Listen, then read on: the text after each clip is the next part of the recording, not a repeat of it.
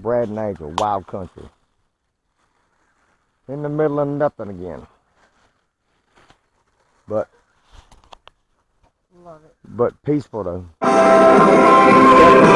Except for that, now I finally get signal and the damn radio comes on. Ain't that wonderful? Shut the hell up. But he run the whippoorwill off. Nope. Yeah, he moved. He's back there though. He was real close. He's still kind of close. She's over crunching chips or something. She's hungry. Trying to find something. She's trying to find something. What's trying to find? Oh, kind of goggles.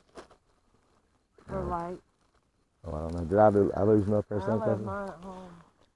But y'all, I'm gonna tell y'all how I feel about this whole situation with the rattlesnakes. This is something serious to me. I was watching, and I'm a YouTube fan. I am. I watch a lot of YouTube.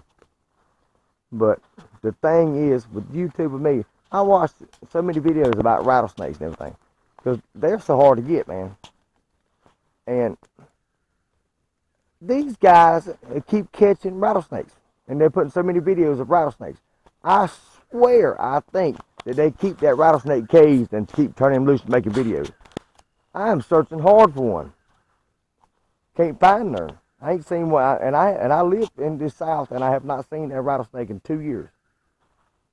Well, yeah, probably about 2 years. These people who are messing with these rattlesnakes, they have got to have them caged or something, and keep feeding them and keep bringing them out and making the same video to get the subscribers that they need. Cause this, I want one.